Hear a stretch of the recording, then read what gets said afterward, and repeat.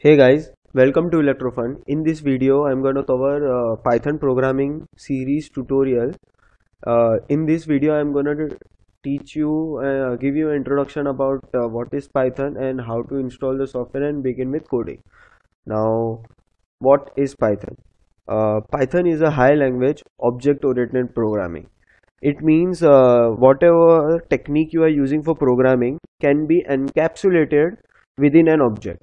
It is interactive. It means you can directly interact with Python prompt. It is an interpreted language. It means every programming language needs a compiler, like to compile the code and then you run it. But in the case of Python, it doesn't need a compiler. You can directly write your code and you can run it.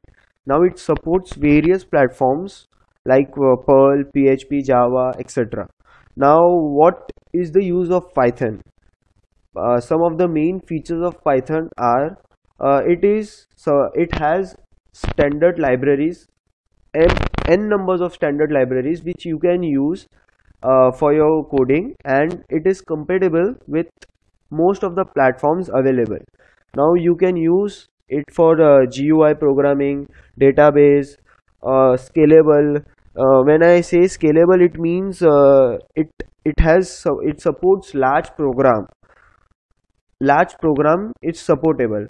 Now it supports low level programming as well as high level programming. That means it supports functional and structured programming methods. It can be used for large applications. It is easy to learn and read. Compared to all other programming languages, python is Python makes it simpler. More of English languages are used, that makes it simpler to read and understand. Now let's move on with the software. Uh, you can download the software from python.org. It's a official Python website, which is where you can download the software. Yeah. So you just have to click on downloads.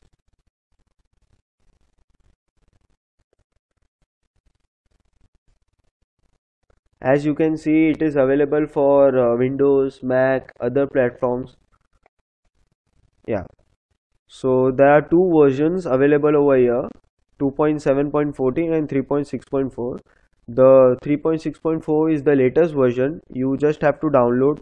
You just have to click over here, and it's pretty simpler to download. Nothing much difficult. So I hope you are done with the installation of the software. Now let's move on how to use them. When you check your start menu for Python, you will see there are four of the things downloaded over here. Let's just see each of them. These are the manuals. These are some documents if you want to read and go through them. And let's check what is this. It's a Python command prompt. Now, as I mentioned earlier, Python is an interactive language. It means you can directly interact with the command prompt or any of the softwares available. So this is one of them. Let's check how. Print. So I'll just write hello friends. Yeah. So you can see a hello friends string is printed over here. Now this is, you can explore. If you have a code already written, you can run it over here and so on. Now what's the next part? It's IDLE. It means it's an integrated development environment where you can write your code and run it in real time. Now, if you are installing software for the first time, probably you will see the font size is pretty small than what I'm showing, what it is been seen over here. So if you want to increase the font size, you can just go to options and configure idle, and you can just size as much as you want and apply.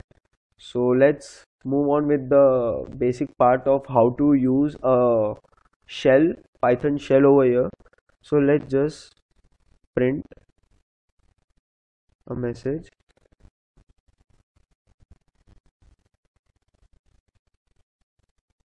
Yeah. So I have used a predefined function called print with a parenthesis giving an string of welcome to electrofun.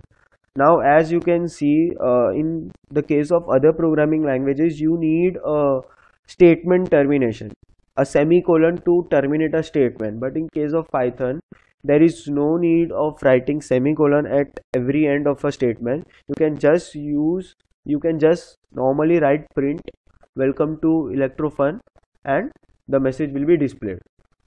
Now, Python is a case sensitive language, so uh, you need to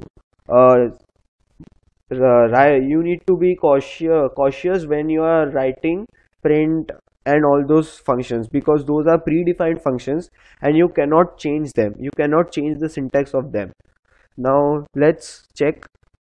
Let's write print single quote.